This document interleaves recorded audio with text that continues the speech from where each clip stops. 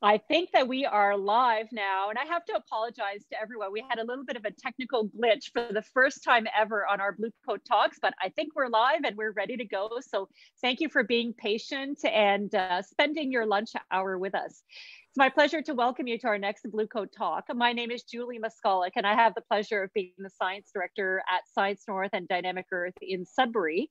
And today I am just so thrilled to be able to play the role of host with one of our science champions that I think is one of my most favorite people. Dr. Scott Sampson is a fellow Canadian, but he currently lives in San Francisco, where he is the executive director of the California Academy of Sciences, which I have to tell you is one of my most favorite places to go and visit. It's an incredible facility. Some of you may already know Dr. Scott. He has a very cool and interesting background. He's a Canadian paleontologist, so he's a dinosaur person. You might remember him as the host of PBS Kids' Dinosaur Train show. Lots of us have watched that show. And he is the author of, I think, one of my favorite books of all time, How to Raise a Wild Child. Most of all, though, like I said at the beginning, Scott is a science champion. And today we're going to spend some time with Scott, getting to know the things that got him excited about nature, the cool things that he's been up to. But most of all, because we have this great audience with us today, we would really love for you to engage with us, with Scott and I. Ask us any questions, just put them into the chat box, and I will make sure to bring them forward. And Scott, especially, you have his ear. You have a famous paleontologist and nature lover at your fingertips. We're going to spend about half an hour together. So the floor is going to be wide open while Scott and I have a great conversation. So welcome, Scott. We're really happy to have you here today. Thank you, Julie. It is a real pleasure. So I have to start from the beginning, because I know that most people are kind of like, what? He's a paleontologist? Dinosaurs? Dinosaur Train? Scott, you have to talk to us a little bit about dinosaurs. How did you become a paleontologist and the dinosaur guy? Well, like the vast majority of kids, it seems, I was one of those youngsters, 4-year-olds that love dinosaurs. Without exaggeration, paleontology is one of the first words I learned how to spell. There was a brief time in my life where I could reliably spell the word paleontology and not my last name. And the difference between me and most other kids is that I never grew up. I continued my love of dinosaurs, whereas most people go on to more adult things, I guess. I continued that. And then when I found out that I could actually have a career studying dinosaurs and traveling around the world and digging them up and naming them and all of that, I thought, I'm going to go for that. And so that was the path I took. That's a really interesting path, but I mentioned at the beginning that your path has gone down many, many different routes and became influenced by many other things. So today I'm hoping that we can talk to you about not just dinosaurs, and if our audience has questions about dinosaurs, that's great, but especially about falling in love with nature and the power of nature in our everyday lives. And I think maybe a couple of new words for our audience. And I learned them from you, Scott. So one of them is rewilding, and the other one is regeneration. So tell me a little bit about your love for nature and kind of that next path that you took. Yeah, well, around that same age, at 4 years old, my mother really introduced me to the natural world. And actually, that's not true. My mother tells me I was in the womb when we started camping. So that was part of my life. My first memory is my mother taking me to a pond in the woods. I wrote about it in that book, and experiencing for the first time the picking up tadpoles and walking into the pond until the water was up to my chest. And my mother let me do this, thank goodness, because it was one of the most powerful experiences of my life. It was the first time, my first memory, but also one of the only times that I've ever experienced that sense of being completely at one with the place around me, that there's no difference between me and my environment. And it was kind of life-changing for me. And that helped set me on the course. And I've always loved nature my whole life ever since. So your mom was very much one of your first nature mentors, is what I'm hearing. Yeah, she was. She was my biggest nature mentor by far. I mean, I was 9 years old and she had me signed up with a local mountaineering club and doing weekly hikes and all kinds of stuff. So yeah, I give her full credit. So Scott, what advice do you have for our audience about how they can become nature mentors? I have a feeling that we probably have some parents with us, might have some aunts and uncles, big brothers, big sisters. How do you become a nature mentor? Well, I would argue that nature mentoring is one of the most important roles that any adult can take. That right now, kids are truly disconnected from nature. The kind of upbringing that I had, this free range childhood, just doesn't really happen anymore. And so kids are disconnected and it's hurting kids seriously. And it's threatening the places they live, because who's going to take care of those places if people don't care about them? And so being a nature mentor really just involves having an interest in nature and sharing that with kids. It does not involve being an expert in nature. In fact, you don't need to know anything about the natural world. Turns out that questions are far more powerful than answers. And if a kid asks you a question you don't know the answer to, just say, well, what do you think? And then become like this co-discoverer, co-explorer, where you go and find the answers together. And I think doing that for kids is one of the greatest and most important gifts that we can give them. Hey, Scott, I think that everybody around the table here knows that it's been an interesting 3 months with the impacts of COVID-19 on all of us. You know, we've been sheltering at home, we've been social distancing. And for the viewers that are in Canada, it was a bit of a long end to the winter, let me tell you. So we're all really happy that, you know, it's summer now and, you know, we can go back outside. So tell us a little bit about your thoughts or your thinking on the power of nature as we heal through this COVID period. And as Canadians, we get to go, you know, outside and enjoy our nature. Wow, yeah, it's a great question. And a lot of people don't realize the power of nature. My guess is that people in Sudbury realize it more than most, just because you have so much nature close by. But nature makes us feel better emotionally. It helps us with our physical well-being. It reduces blood pressure and heart rate and muscle tension and stress hormones. It's critical for kids to develop their physical balance and their skills around risk taking. We need nature in our lives. And there's been this huge indoor migration, so that today the average kid in North America spends about 7 to 10 hours a day looking at screens and closer to 7 minutes a day outside in nature, which is the reverse of the kind of childhood certainly that I had. And so this is hurting kids. We're seeing runaway rates of obesity, attention deficit disorder, diabetes, type 2 diabetes, depression, even myopia, to the point where one US Surgeon General said a few years ago that this generation of kids could be the first to have a life expectancy shorter than their parents. And so being out in nature helps us physically, it helps us emotionally. If you've got a kid with attention deficit issues, being out in nature helps that tremendously. The studies show this. So nature play turns out to be way more engaging than playing on plastic and metal playgrounds and things like that. So really, we all need nature, and nature needs us as well. So you know what, Scott? I'm gonna remind our audience, make sure you put your questions in our chat, because I'm gonna start to bring these questions forward to Scott, give him a little break from talking there, but then ask any questions that you have. So Scott, on that note, about, you know, the balance of technology and nature, you know, we know that technology is part of our everyday lives. Give us some ideas of maybe some ways that there can be a blend between the two. And I'll tell you where I'm going with this, because I know our audiences at Science North know about this, and we engage them in our citizen science projects. There's some really awesome apps that you can use. You're using technology, but you're out in nature and you're doing some cool stuff. So tell us about that a little bit. Yeah, it's really important. What I am not arguing is that we should have some kind of back to nature movement and give up technology. I think we need to move into a future that is both high tech and nature rich. And as my friend Richard Louv likes to say, the more high tech our lives become, the more nature we need.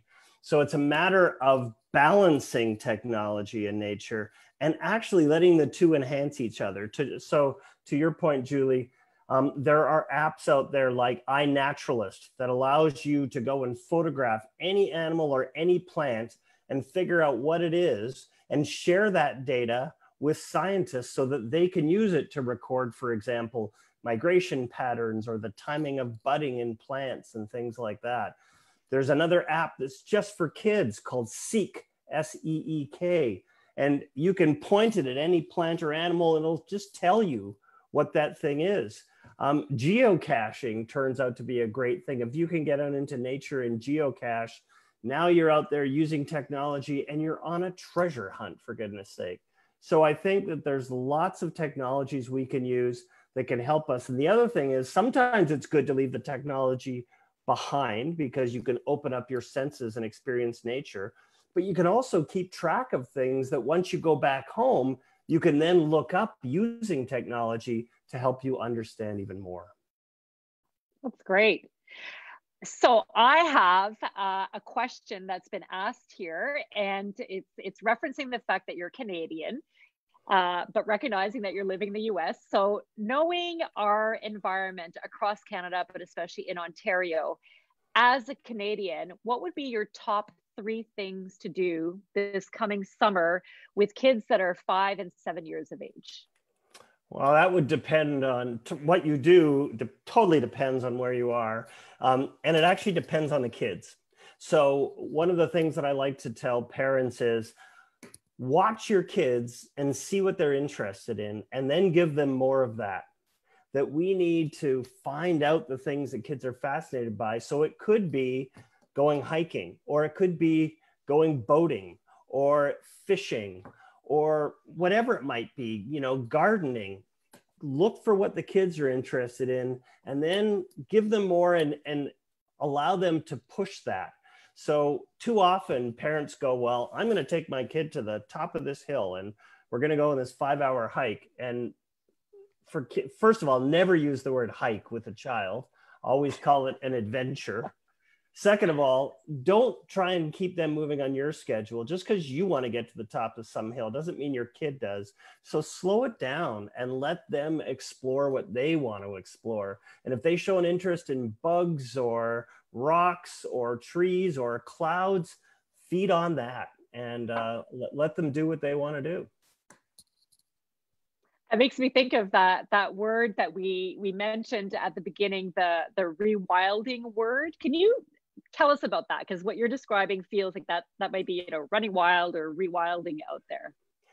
Well, it turns out that we have effectively de-wilded the world.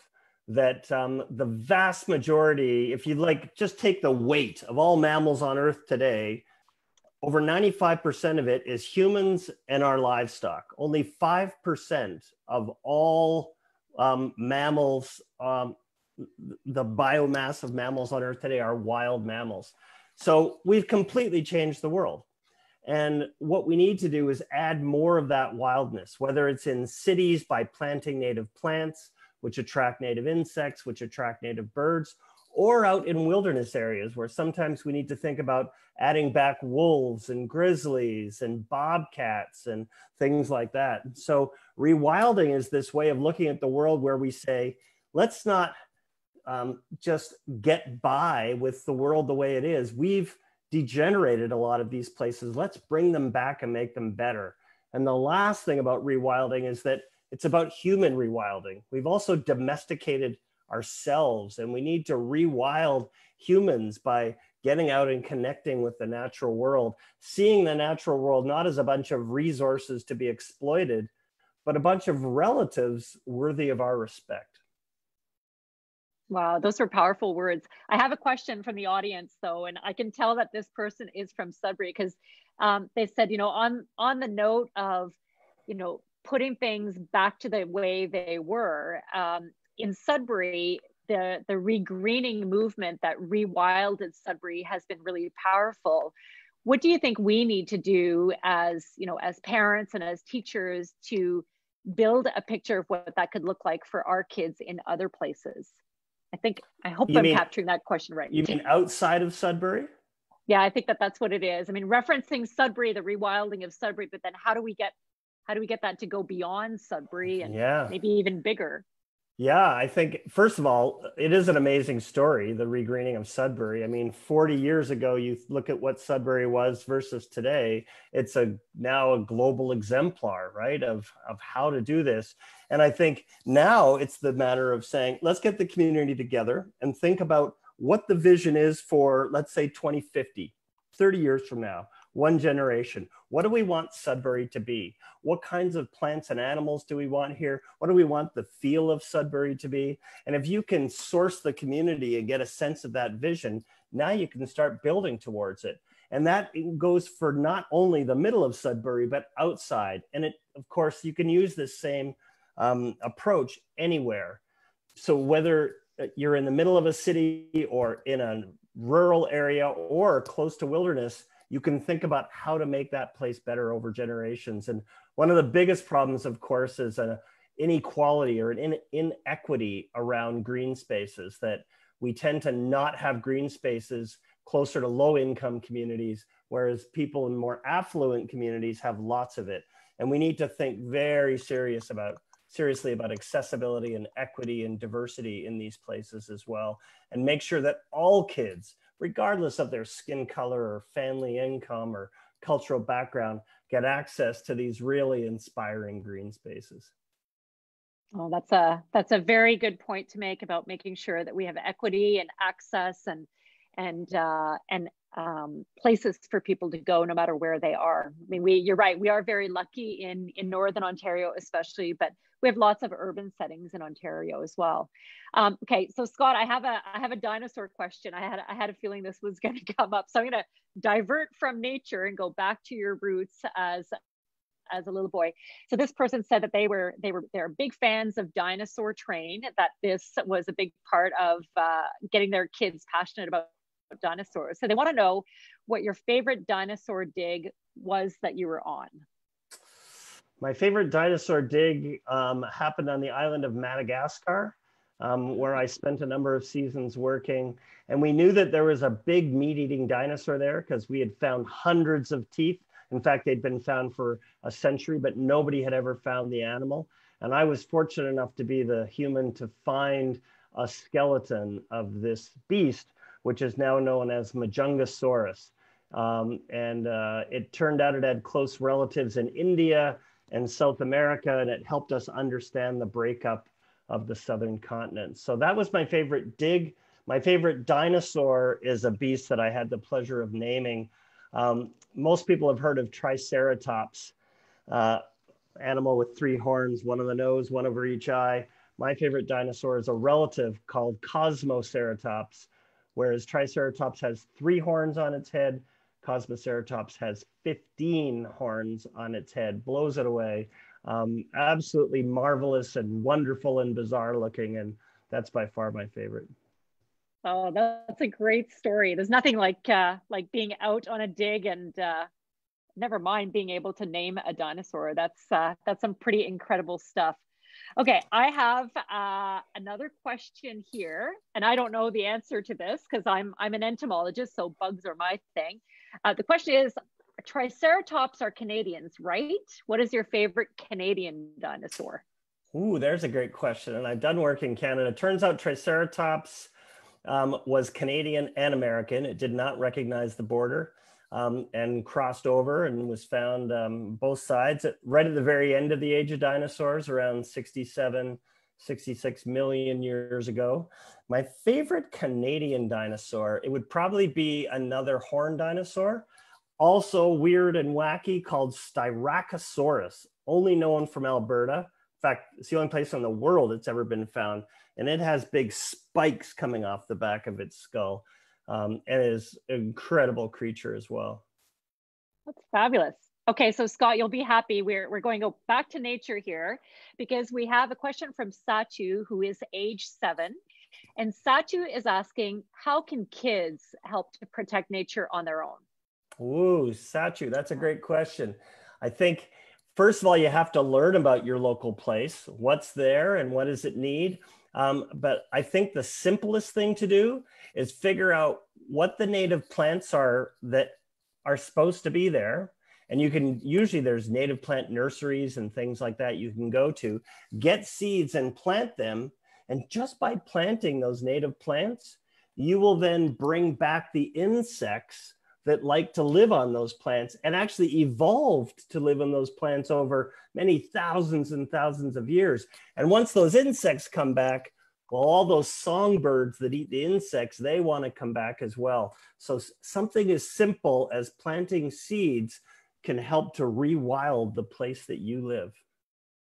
That's a fabulous answer, Scott. Sachi, I think that was a great answer, and I hope that you can see how there's all these little things that you can do, just small actions that one by one build on each other and get bigger and bigger and bigger until they have a huge ecosystem impact. So that's always been, the kind of exciting things that I like to do with young people as well, is things that everybody can do, and planting seeds is something that we can all do. So that was a great answer. So Scott, on that, tell me a little bit more about this concept of regeneration. I know that you're writing a new book, so that's exciting. I'm going to have a new book to read soon. And this is might be a question for the older members of our audience, but I'm interested in hearing what the answers were. You asked a question on Twitter a while back to help inform your book, and it was, how can humanity transform from a negative degenerative force on Earth to a positive regenerative force? What answers did you get? Did people help you out? Yeah, there's been some interesting answers. So I think part of the problem is this idea of sustainability. I mean, let's be realistic. Sustainability is not very aspirational. Who wants to have a sustainable marriage, right? Come on, honey, let's get sustainable. Wouldn't you rather have a thriving or flourishing marriage, right? So why aren't we looking for a future like that?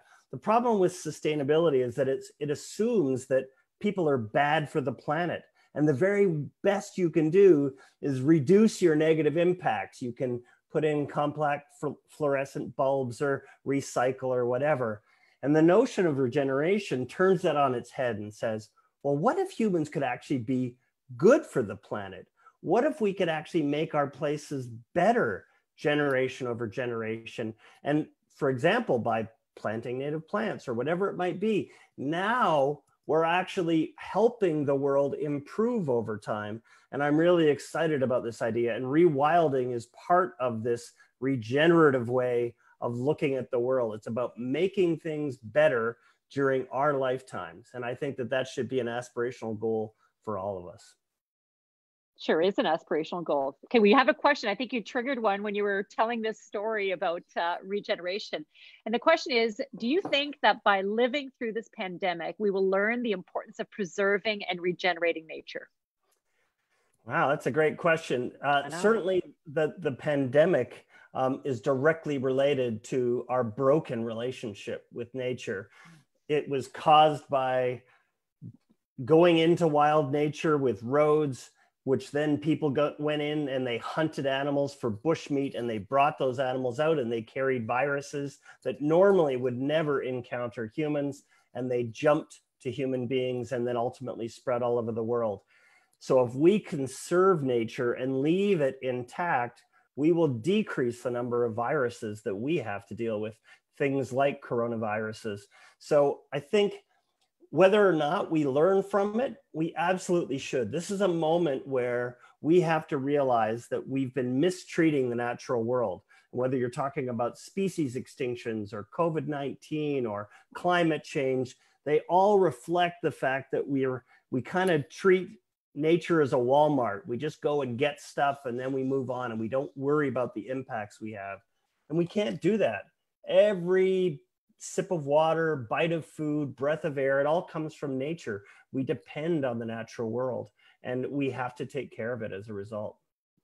Yeah. Well, that's great. Thank you for answering that question. We're getting a whole bunch of questions coming in here, so I'm trying to figure out how to fit them together. We've probably got, I'm thinking, 5 minutes or so left together, if that's okay, Scott. So I'm going to ask you a couple questions, but I want to make sure that, if there's anything else that you wanted to get out to our audience as we're inspired to, rewild and go back into nature, that you can make sure you get that out. So here's the question, and it goes back to the answer that you were just talking about now. It's a tricky question. Aren't we too far developed in the world that we live in to go back to the wild? Yeah, that's a great question. Wow. And I would argue that the answer is no, but I'm not talking about going back to the wild. I'm talking about adding more wild into the world.